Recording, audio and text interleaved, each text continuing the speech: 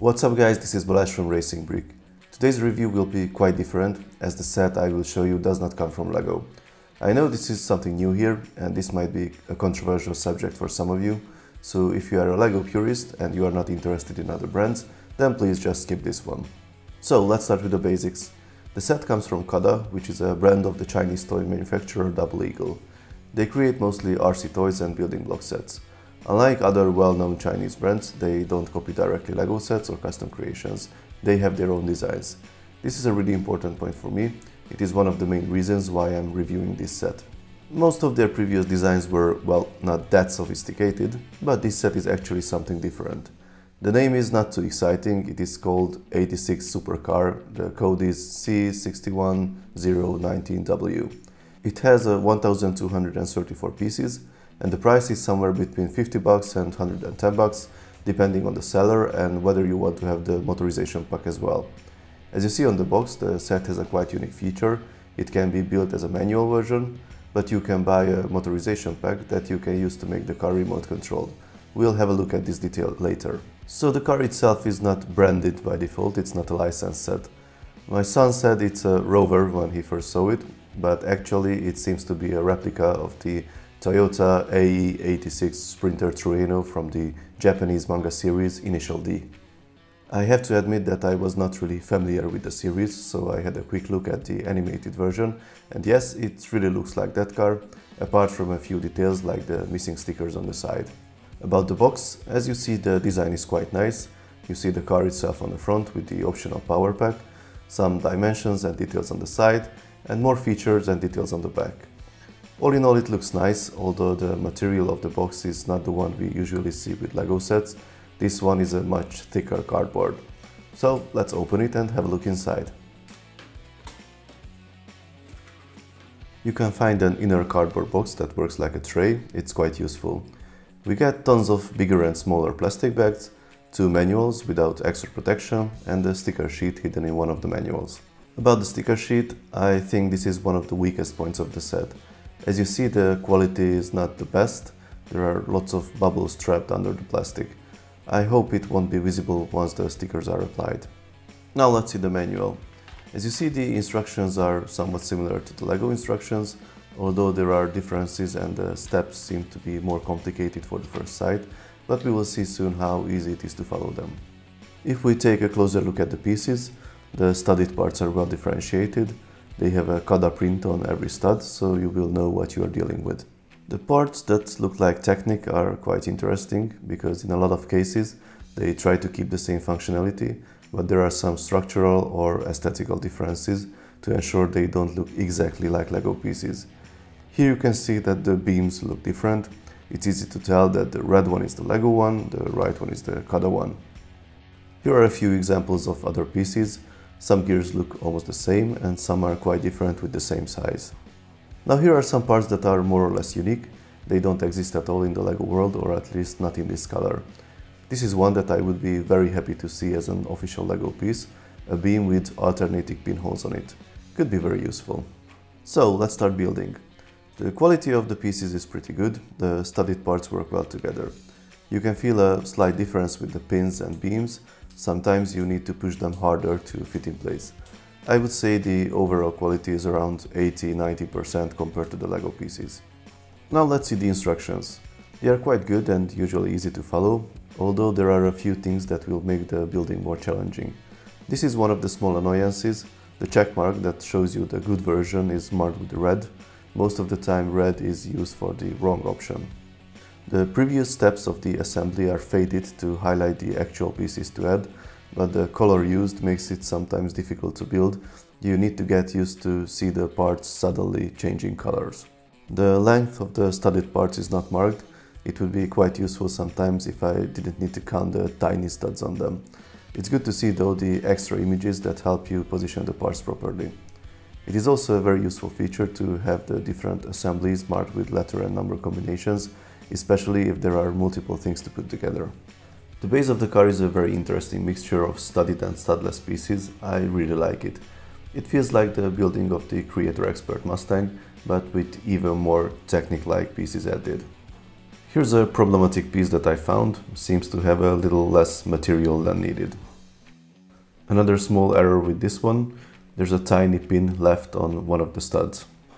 You can see the famous 4AG engine finished. It has quite a lot of details and it looks great. Another example of pieces that are quite useful, and I don't remember seeing them in this color. The rear section mostly studded with lots of snout building and reinforced with studless beams.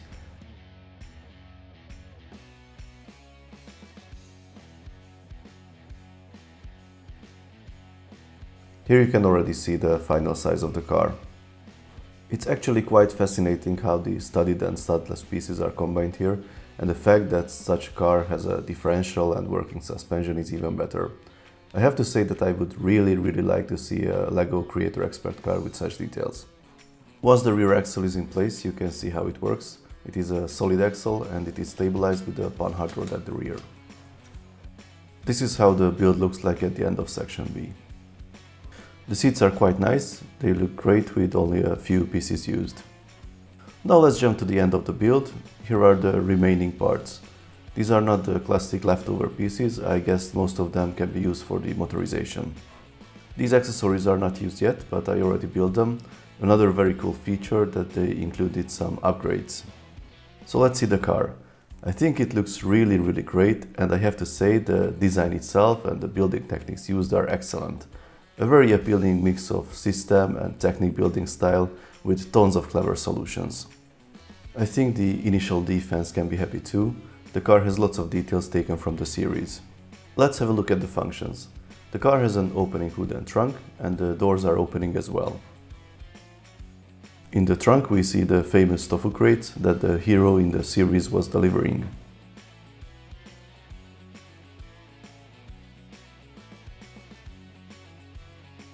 The engine bay looks nice and detailed. We can see some really clever piece usage. The interior is nice and detailed. It also has the cup of water that the fans will instantly recognize. The roof can be removed fairly easily to have access to the interior. We can have a closer look at the details. There's even another car in the rear view mirror. There's no doubt this one is meant to be used for racing. Unfortunately, there are no rear seats. This part looks pretty unfinished, but I guess the space was needed for the motorization. The door mechanism works well. It is sturdy enough and easy to operate. You can even find a hood support rod in the engine bay. There's no hand-of-God steering that would help playing with the car. You can turn the wheels with the steering wheel, but I guess it's actually easier to do the other way around.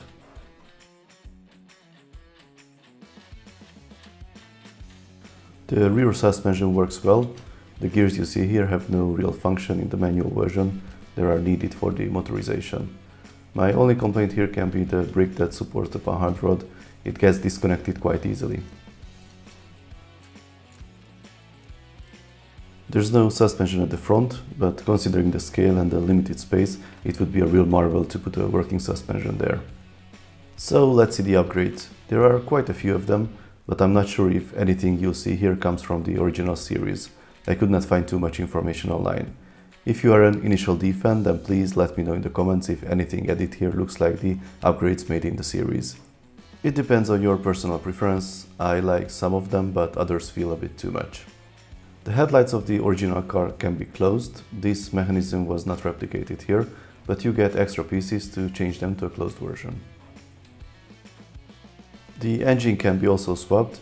The V8 upgrade seems to be a Toyota 1UZ that was used in some Lexus models.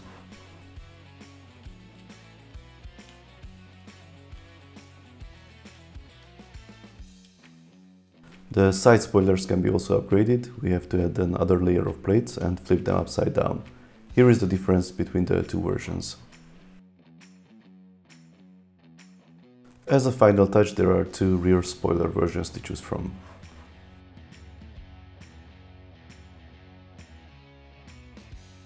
So, what can I say about the set? Honestly, I really wish it was an official LEGO release. I think from a design perspective it is very well made. It's clearly on the same level as the LEGO Creator Expert cars, and with the added technical functions, I think it's actually one step ahead. I really like the design, the overall look, everything. Regarding the quality, the bricks and pieces are almost there. I found some issues, but nothing very serious. The stickers are still the weakest link, I think. Apart from the rough sheet, I don't like the color difference either. The white of the stickers is very different from the white of the bricks. I don't want to say a final verdict about the car yet, because there's a very important extra that I did not show you, the factory motorization option. I already have the necessary pieces here that I will build in soon, so stay tuned for the second video. Once published, you will be able to see the link on the end screen. Until then, don't forget to subscribe and tap the notification bell if you don't want to miss the next review about this car or my upcoming exciting LEGO Technic reviews and motorization videos. See you next time, bye bye!